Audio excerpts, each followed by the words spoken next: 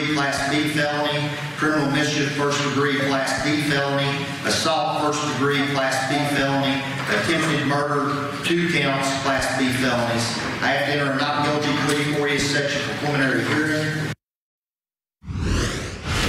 That's Shannon Gilday in court in Madison County, Kentucky, accused in that home invasion.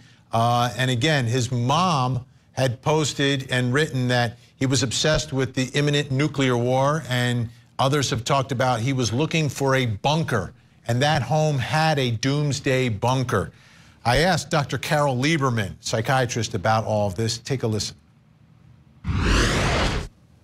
It is most likely that he's having his first break, a schizophrenic first break, where when he hears the news about, the threats of nuclear war and so on, he takes it much more seriously. Perhaps he's hearing voices that are telling him, you have to go find someplace to hide, you have to go find a bunker. Perhaps he's just, it's just the stress of that. And the feeling that he has to do it quickly, like this is imminent. I mean, that's what the mother said, that nuclear war is imminent. He talked about the CIA following him, she said, and so on.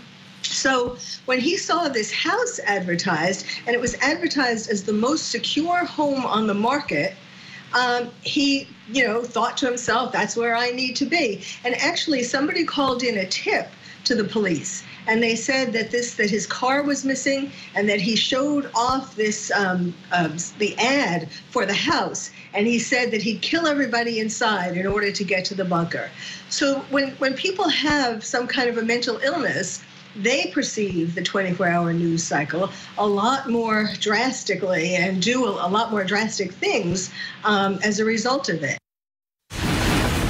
Posted all this on social media, getting your take, your reaction. Our 13th juror comment of the day is Uma, who says, it could be harmful, meaning the 24-hour news cycle about war, but so many things in life, but so are many things in life. However, there's a button on all devices called power. It gives one the power to control what they see and hear. And if someone is exhibiting signs of mental illness and can't, then it's the obligation of their family to take control and get them some help.